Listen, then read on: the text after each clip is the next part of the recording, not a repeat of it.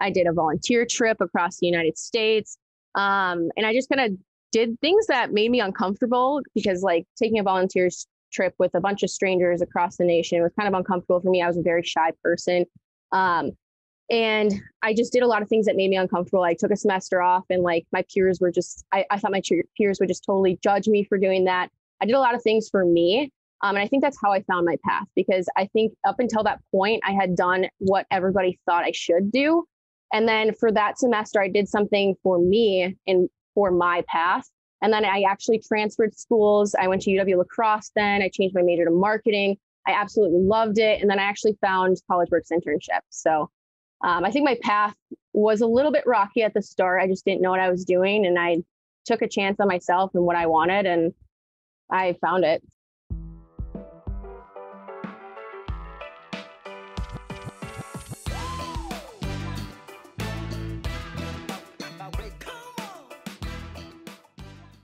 Welcome to the show, and thank you for listening. We've got Ann Chenal on the show today, who at a very young age has already moved to general manager of one of the companies I'm partners in. Ann's going to talk about every challenge being an opportunity, a different way of looking at it. It's not a challenge. It's an opportunity to build your confidence. She's going to talk about striving to be the best you can be despite what other people think, because Ann grew up in a small town and didn't have the peer group that maybe you had. So Ann had to keep striving to her own goals instead of other people's goals. She's going to talk about how you do one thing is how you do everything, and that extra 5% making all the difference in her life. She's gone from being super shy to managing people and giving speeches out of her comfort zone every time she gets to. And it's not scary anymore, because if you're out of your comfort zone enough times, getting out of your comfort zone becomes comfortable. Welcome to the Edge of Excellence. And thank you so much for making time to be on the show. Welcome to the Edge of Excellence. Yeah, thank you for having me. It's nice to see you again. I got to see Ann this weekend in Somerset, Wisconsin, with a few other people that we work with. I was only there for a few hours, but it was nice to spend some time with you. And thanks for helping to organize that. And thanks for inviting me out. Yeah, it was a good time. Appreciate you coming out. It was great. I loved seeing the bean plants blowing in the wind. I have never seen that before, but I've had a few chances to drive through Wisconsin. I strongly recommend it. I'm glad I come into one city, fly out of another city, and I get to go through and see the beautiful farms and all the greenery and the lakes. It's just a wonderful place to visit, and probably even better to live. Is that right? Not in the winters, but yeah, overall. I did enjoy myself in the winter too, although it is cold. And I've seen one job out there, and it's a job that I would never want to do. It's the people that fix the broken pipes in the winter. It's frozen, it's blizzarding, and a big old 2-foot diameter pipe breaks, and they've got to dig up the ground, and then they're standing in a pool of freezing water fixing these giant pipes. You know what I'm talking about? Yeah, I know exactly what you're talking about. Yeah, I look terrible for them. That would be the worst job ever. Hopefully they get paid hazard pay. But anyway, we're going to get on with the show, and I start the same way every time. You're a person that's living on the edge of excellence. You've done quite a few things in your young life, and you've kind of always been pushing it. A million clubs in school. You had basically every club you could join, you were in. You had 3 jobs while you were in high school. You were a full-time factory assembly worker. You worked as a nanny. You worked in restaurants. You worked in a kitchen. You worked as a server. So you've done a whole bunch of things, and you've been really, really proficient at everything you've done. So why don't you share with us, what is your definition of excellence? I would say my definition of excellence is just striving to be the best person and crap. In that case, yep. We're gonna start over. Wait, start over where? Wait, sorry, stop. Wait. Okay. I can hear you. Okay, where do we start over? Like, do we just start over? I'll ask the same question again. Okay. Cool. All right, ready? So Ann, what is your definition of excellence? Yeah, I think for me, the definition of excellence is to just be the best you can be, regardless of what everybody else is doing, and just having a constant drive to do what it takes to reach your own potential. So what do you mean by regardless of what everybody else is doing? I think it's a hard thing. I think in college and just like going through high school and stuff, you kind of look at other people for reference. And I think you kind of have to be on your own track to reach what success really means to you. And excellence in general. So I think just creating goals for yourself and just not really focusing on what other people are doing. I think that's really important to reach your own potential because everybody's different. And others may not be striving enough. You might have a circle of friends that aren't that ambitious. So they might not be shooting for the stars. They might be shooting for some low target. So you're saying you have to sit down and kind of define your goals, to define success for yourself, and not just use your peers and those around you to measure yourself. Right. Yeah. I mean, like, unless it boosts you, like you can use your peers if they're on influencing you in good ways. That's great. But I think just striving for your own potential is just super important. Yeah, I met a young lady this weekend and we're talking, and she came from a small town of 600 in Wisconsin somewhere. And she was telling me that she had a graduating class of 13 from her high school, and she's really excited to be in college. And I've never heard this before because she gets to choose her friends. And I looked at her and she said, yeah, in high school, I had to be friends with everybody. There's only 13 of us. So I didn't get to choose my friends. You just have to be friends with everybody. And then I go to college and I'm in a bigger city and I see, oh, I get to pick the people I spend time with, which I'd never really heard of before. But if you're in a small town and you may have a little bit more ambition or a little bit more skill set, it's hard if you're only comparing yourself to others. So you've got to figure out what's possible. You have to figure out what's out there. And you have to start defining and writing things down and figuring out where you see yourself despite where your friends are going. I think that's fantastic. And I haven't heard that on the show before. Regardless of what others do, figure it out for yourself. Right. And from the same like kind of small town situation. I'm from, I think, 1,000 people, I think it is now. So really small town in rural Wisconsin. Closest Walmart's like 35 minutes away. It's like very, very rural Wisconsin. And so I had that same thing where it's like, yeah, like you see these people every day and you want to compare yourself, but also at the same time, you don't really know what's out there and what kind of people you can meet and how many like-minded people you can actually meet once you get to college and beyond that. So Yeah. So, and I believe that this person told me that her town was next to your town. So you might have grown up near each other. oh, I'm glad you figured that out.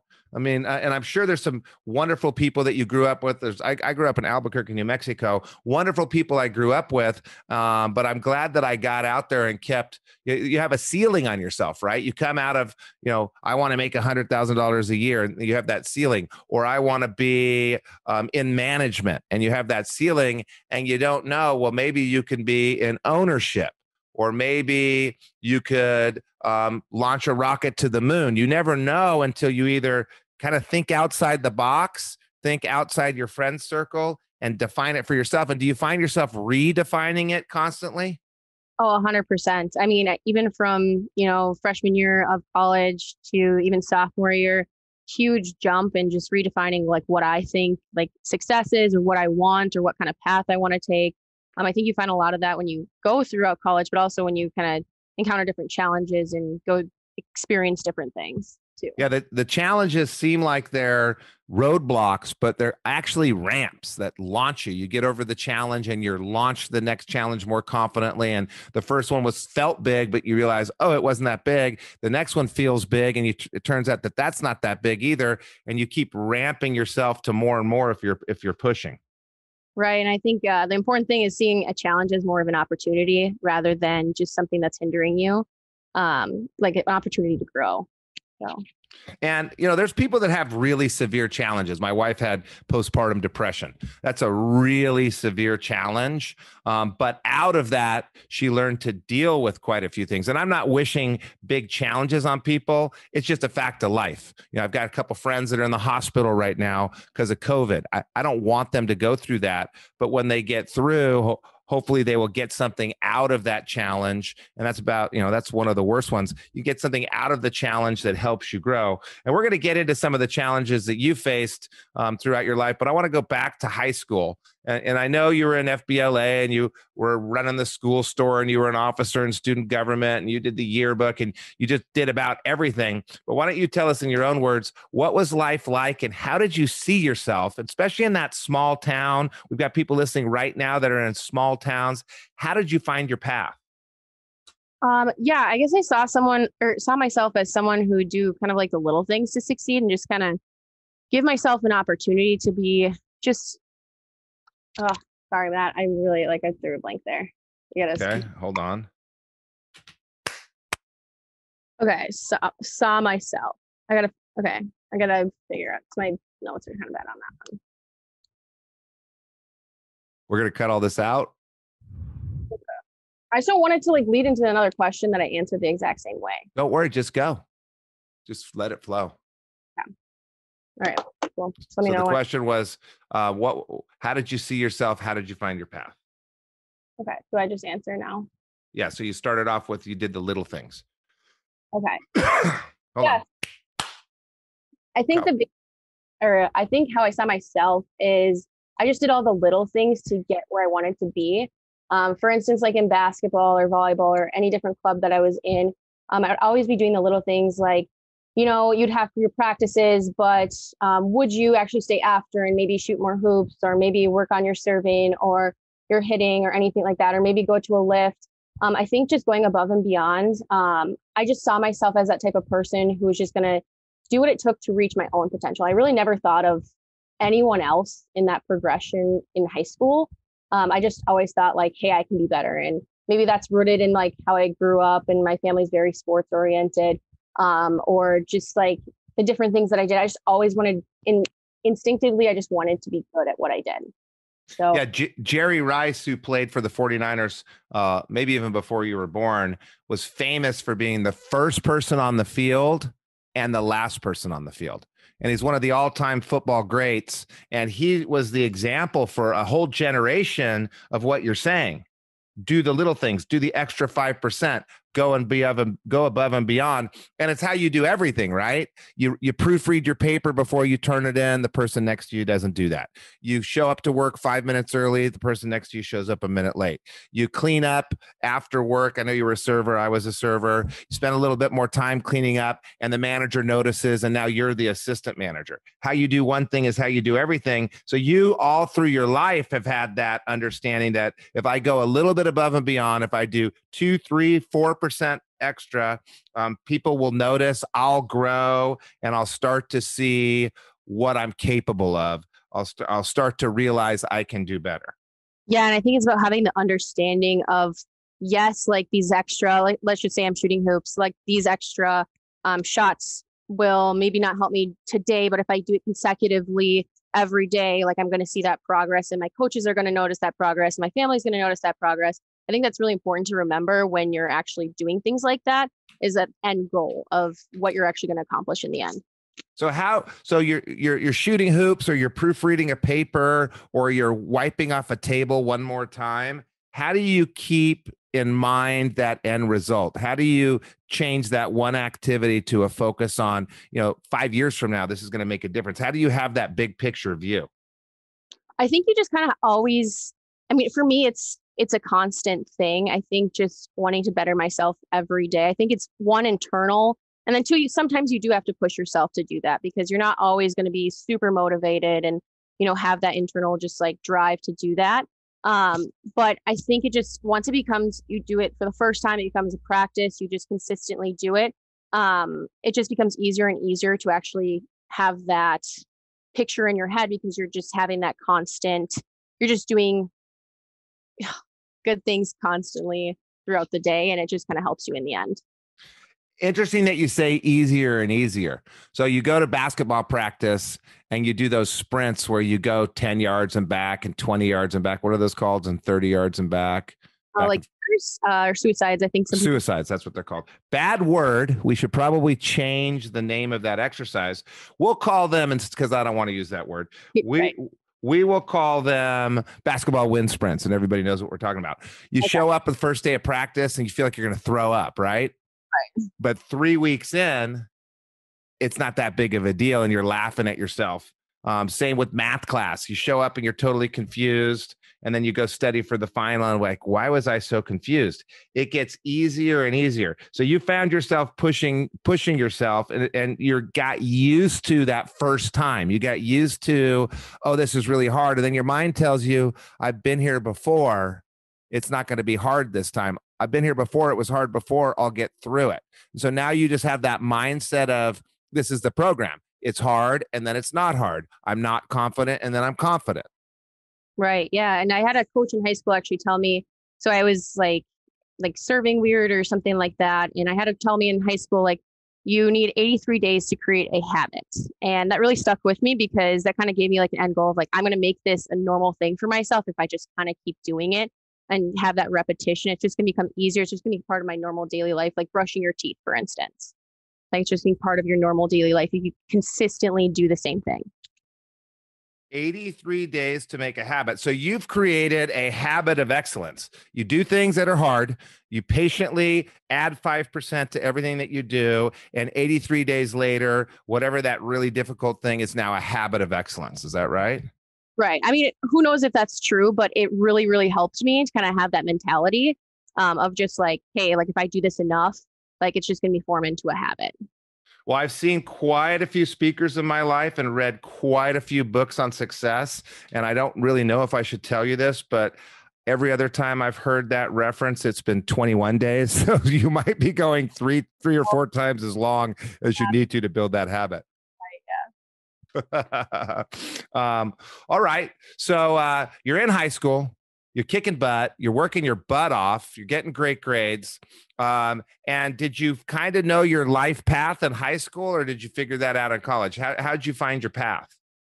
I think that's a really good question. I think having as many as siblings I do, it gave me kind of a good guideline or like reference of like kind of what I wanted to do. But I always remember being sort of kind of like a black sheep. I had a lot of pressure to succeed and just a lot of expectations just to do well in the things that I did. So I was one of those people that I thought I had it figured out in high school, and everybody else around me thought they had it figured out. And then I got to college and I'm like, hey, okay, so I'm majoring in bio and chemistry and I want to go pre-med. And honestly, like my whole world got flipped around when I realized I actually didn't love the things that I thought I actually did. I ended up kind of flip-flopping. I found my path actually by taking a semester off. I moved to Arizona. I did a volunteer trip across the United States. And I just kind of did things that made me uncomfortable because like taking a volunteer trip with a bunch of strangers across the nation was kind of uncomfortable for me. I was a very shy person. And I just did a lot of things that made me uncomfortable. I took a semester off and like my peers were just, I thought my peers would just totally judge me for doing that. I did a lot of things for me. And I think that's how I found my path, because I think up until that point, I had done what everybody thought I should do. And then for that semester, I did something for me and for my path.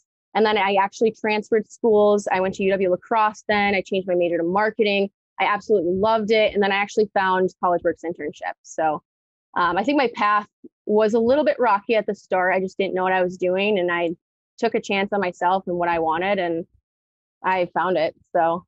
And I think that, people in high school, they don't know what's out there. They don't know what jobs are out there. They don't know what careers are out there. So I believe that people are trying to be helpful and they're saying, hey, you should do this, and you should be a doctor, or hey, Matt, you should be a lawyer. And it's because they kind of know you, and because they know that you're on the top of your game, and because they know you're going to be prestigious in your career. So they suggest for you what they pick for you. And I wanted to be a doctor as well. And then I don't do well with blood. So I had to give up that career. So you decided that you wanted to do something for yourself. And people need to make that decision. They need to decide, okay, I've got to figure it out for myself. And maybe you test the theories that people have given you, and you go watch a surgery and you don't pass out at blood, or you love the biology classes and you keep going that path. But you wanted to take a pause. And what was the volunteer trip? So it was called Future Leaders, or no, Leaders Today, Leaders Forever, something like that. And basically what I did is I actually went through my college that I just took a semester off from. And we went, and there's a bunch of strangers. We went across the nation. We did like cleanup in Colorado, like in like Pikes Peak and Colorado Springs. We went to New Mexico. We went to Kansas, which I don't really recommend. Just it's so windy there. But yeah, we did a lot of volunteer stuff, and it was kind of eye-opening. I think it just like opened up my heart also, and just like opened up my mind to just meeting different people and experiencing different things. And is that when you stopped being shy? No, I think internally I will always be shy. However, I think, little things here and there help me kind of combat that. Just like the skill sets that I can get and I've gained throughout the years, but I will always be a shy person. But the little things do help me kind of combat that like inner introvert, I would say. Well, I found out, and I never knew this, and there was some presenter that I had that suggested that 80% of entrepreneurs are actually introverts. And we're sitting in a room like, I don't think so, guy. And then he explained the true definition of introvert, and we started thinking about it. And there's a lot of people that are introverts that are extroverts in their role, or they are shy, but they need to not seem shy in their role. So I've never thought of you as a shy person. You always seem out there. You always seem confident, but internally you're a little shy, like somebody else listening to the call right now. Externally, you've been able to get out there and have the conversations. You've been able to get out there and be a leader. You've been able to get out there and pull in, hundreds of thousands of dollars of revenue while you're in college. $1 million district manager, second year, and all the revenue that you brought in working with all these different customers. So how do you face that shyness and appear to be so outgoing and appear to be such a vocal, extroverted leader? It's a good question. I would say, the biggest thing for me is just having that extra like mentality, or having that mentality of like the first time you do something, it's going to be scary and you're going to be shy. You might not know exactly what you're doing, but you're going to get through it. I think that anything I start for the first time is kind of where I get that, overwhelming shyness, or maybe I'm in a social group and I wait for my turn to talk and I overthink about what I'm going to say. I think just like exposing yourself to different situations where you have the opportunity to grow in your confidence. So I think confidence is really the root of it. I think I really, truly grew in my confidence, aside from maybe starting something for the first time, because that's just always scary. I think anybody could agree that you just kind of get anxious or maybe shy when you start a new job or something new. I think just really, really letting yourself resonate with your own self-confidence is just so important.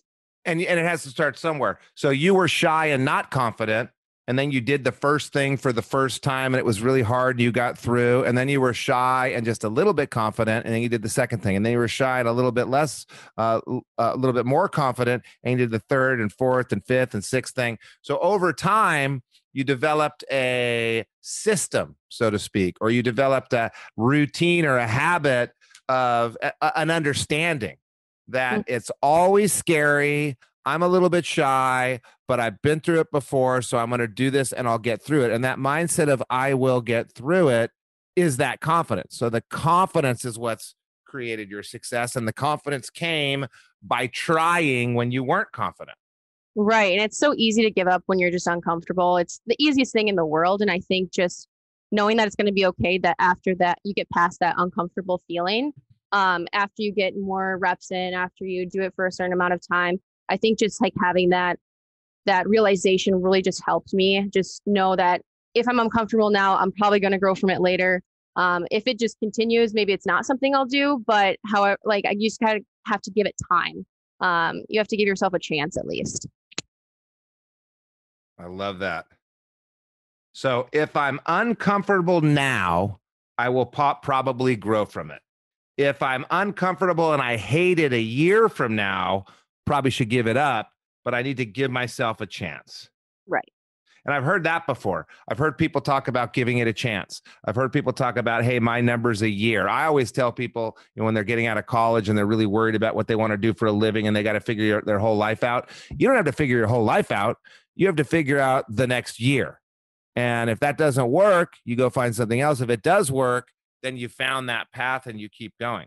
So you found your path in college, and your major was, you said biomedical?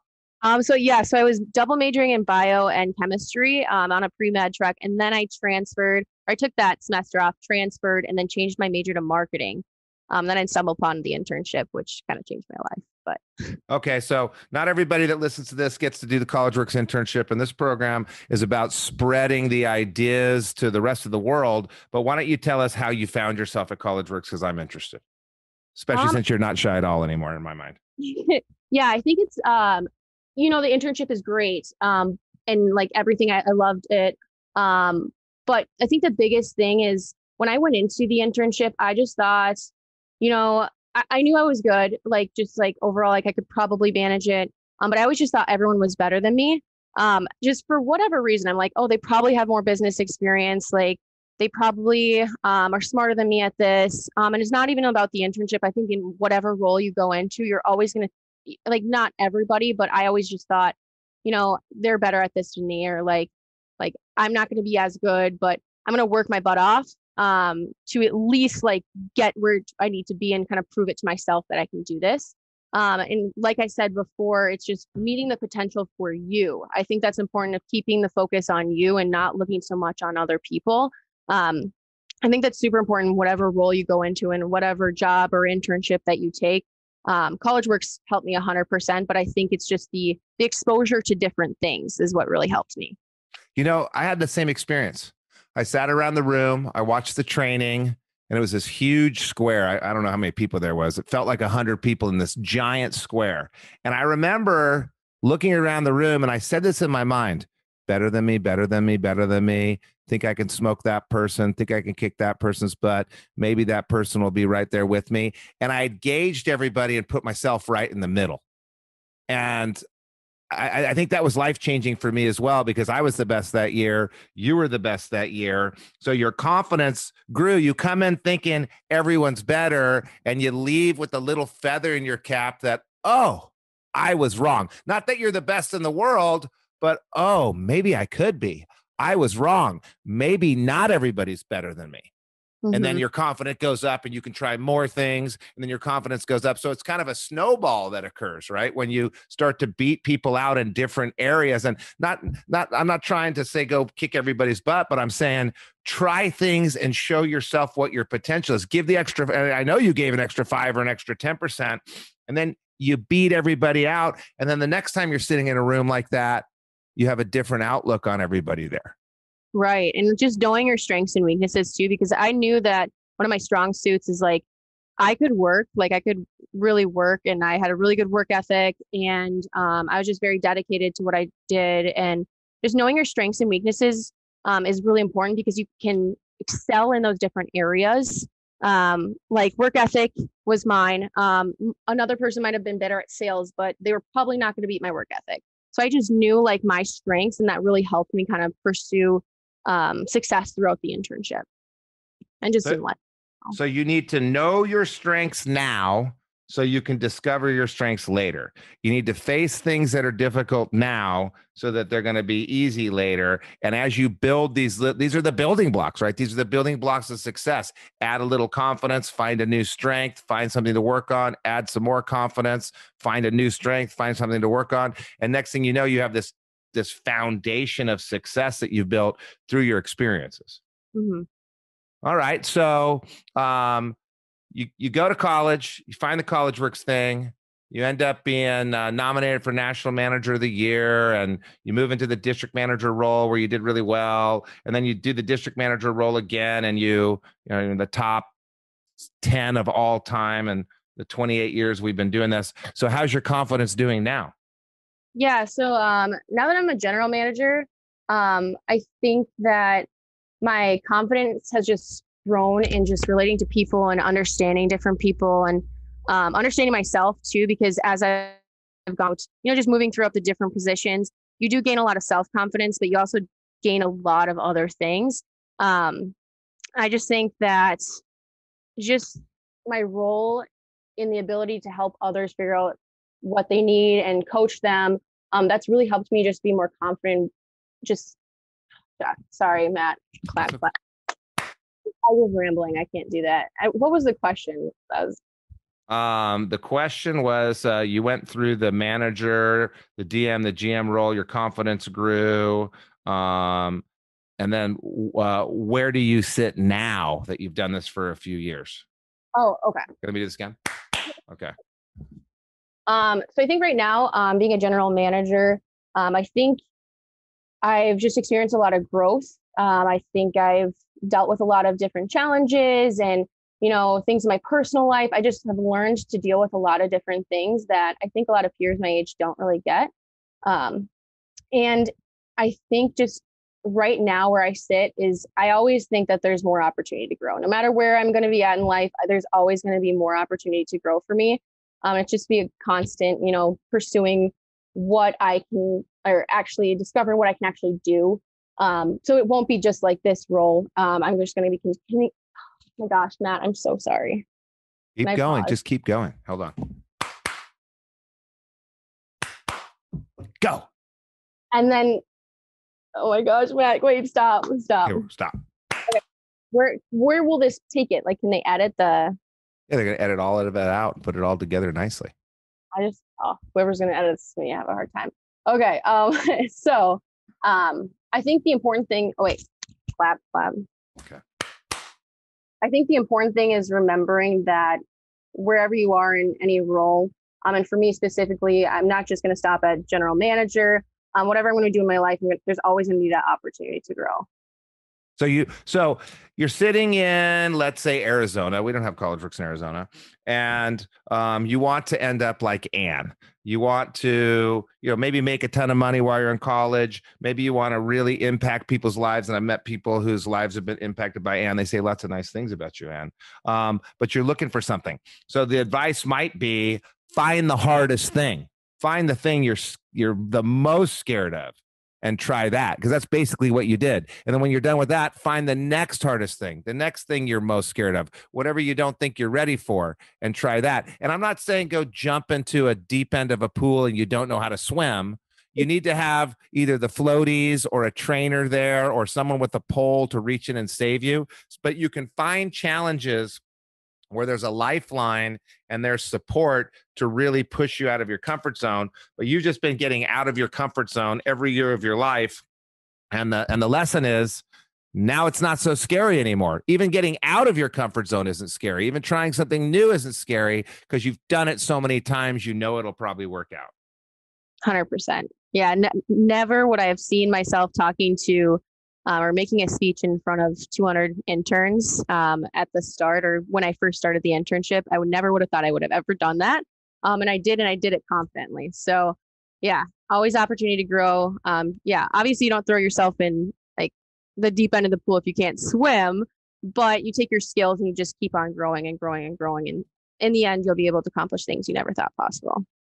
So if we go back to that young lady in that town of 600 or 1,000 people, how has where you are now surprised you, and what's different than what you expected? Where am now, it surprises me because I think at the start or like when I was still figuring things out, I never would have thought I would, be confident to run a team or be able to delegate tasks to other people, be in a management position. I think that's the most surprising thing to me is just like, if I look back onto who I was and like, if I could look up to like the future me now, that would be probably the most surprising thing is just like having that growth and just like seeing what I'm able to accomplish. Because I think just self-doubt is such a huge thing for me specifically. And it's just surprised me how far I can come. So the surprising part is you've crushed your self-doubt. I mean, I know you're a great delegator. I know you're a great manager, but really you don't have the self-doubt that you used to have now that you've had all these experiences. Is that right? Right. And that goes along with the confidence thing. It's just like little by little, you do things here and there that just like help gain that.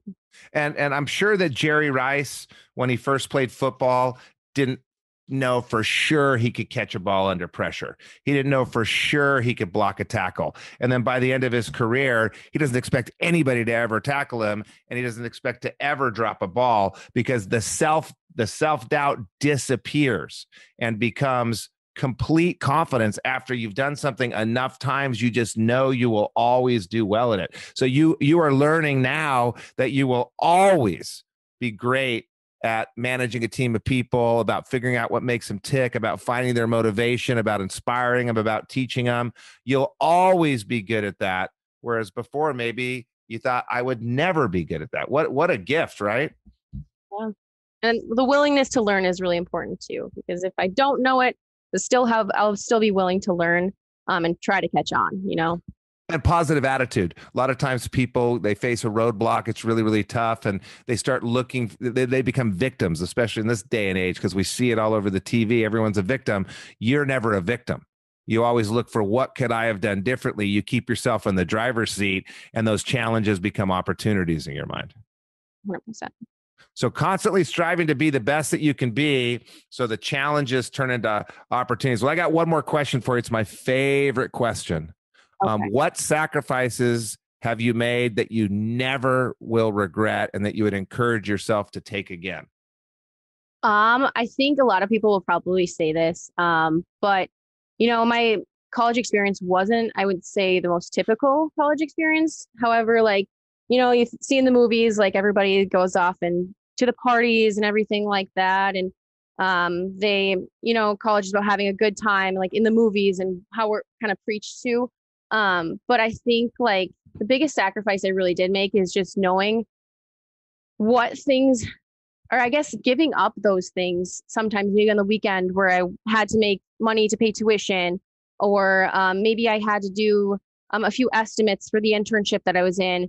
I think just giving those things up and knowing what you're going to benefit from them, that's a sacrifice to give those up. But I think just knowing like what you're going to get out of it is important too. So you gave up the party for the potential. Right. And you have fun.